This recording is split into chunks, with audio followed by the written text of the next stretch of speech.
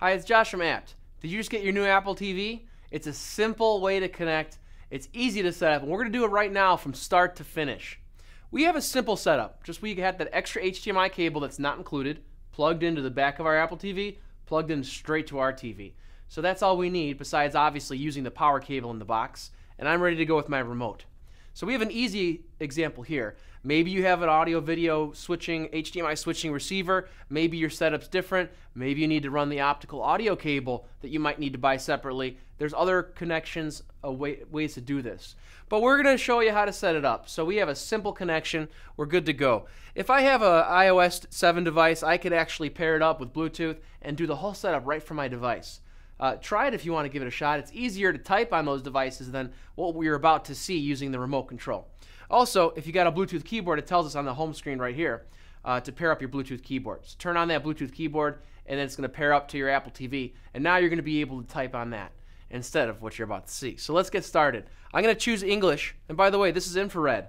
It needs to see the front of my Apple TV. So if your Apple TV is hiding somewhere by your equipment down low, this is not going to see it. So you're in trouble. You might need to relocate it while you set it up temporarily, or you've made the choice of using that iOS way to set it up through your Wi-Fi network. All right, so I'm going to jump onto my Wi-Fi here in the studio, and let's see what we get. App devices should allow me to connect to the internet. The Apple TV needs to make that connection to the internet to pretty much do anything for the setup. So if you have no Wi-Fi in your house, you're in trouble. This is not gonna work. You're not gonna be able to move forward and set up your Apple TV.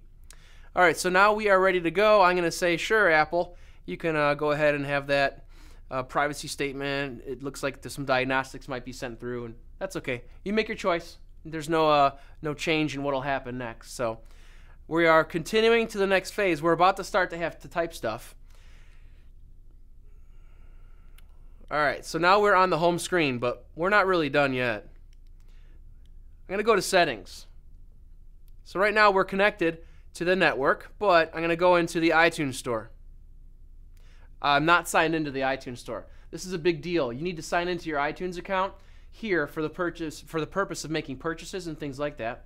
But there's also another area where you're going to need to make sure you have your home sharing activated. Those are two really important things to do to make all your iPhones and iPods and iPads be able to really interact with your Apple TV. So let's sign in. I'm just going to sign in here. Here's that screen I was warning you about. So I'm going to sign in with my username. And I got to go from one to the next. It's kind of annoying.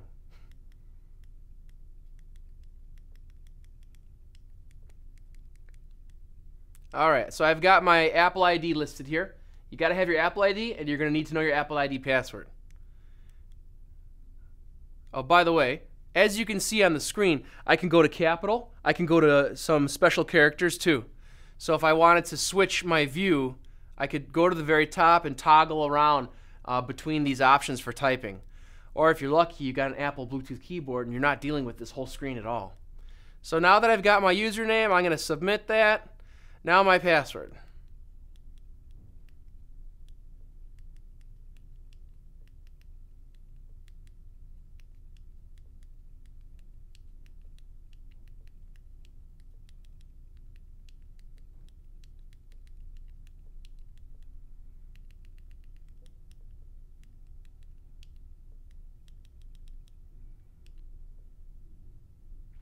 Do I want Apple TV to remember my password for future purchases? Sure, let's do it.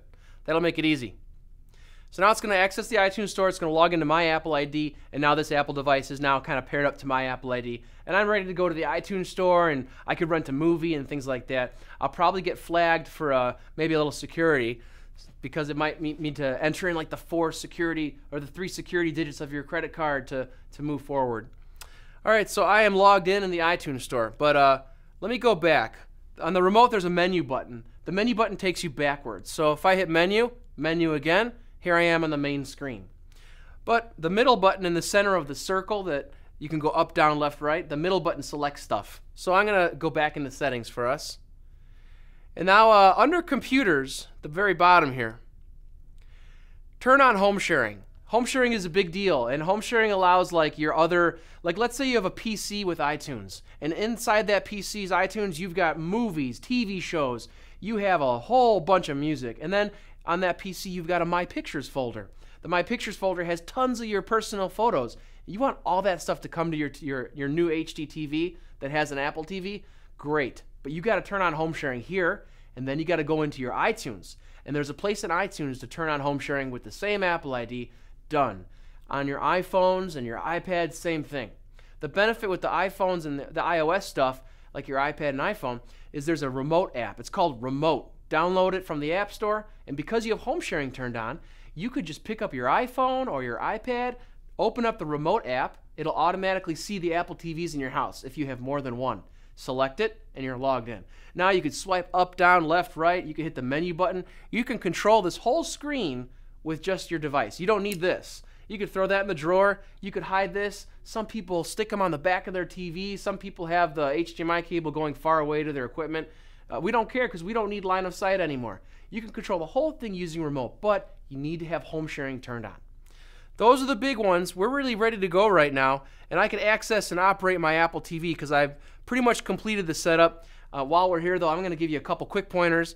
One thing is in the main menu, the General tab, I meant to say, the Sleep After feature.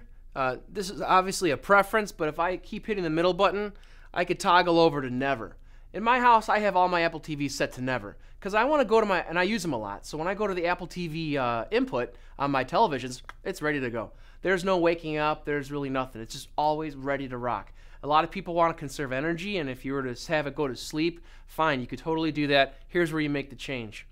Otherwise, you got your Wi-Fi is connected, so I could open up YouTube, the apps like Netflix, Hulu Plus, HBO Go. You're gonna have to subscribe. You're gonna have to log into your subscriptions, so you'll have to know all those passwords. But we are ready to go. Our setup's complete. Turn on home sharing. And lastly, for photos, I referenced if your Mac or PCs have photos that you want to share. Yeah, you turn on home sharing, but there's one extra step. Inside iTunes, you have to choose what photos to share to Apple TV. Once you say, share my entire iPhoto library, share my entire My Pictures library, you're good to go. You're just going to swing over to computers, and then you'll see all the computers in your house, as long as iTunes is open and the computer, of course, is turned on. Then they'll appear. You could log into that computer, you could stream pictures from wherever you've told iTunes that you're going to let it, and then you could stream content. You could log into the library of music, the library of TV shows on that computer and stream it. So it's a real good media hub, as well as the many apps that we're going to keep seeing pop up on the Apple TV. So you have a lot of other instructional videos on apps. Let's hear some comments. Was your Apple TV as easy as this?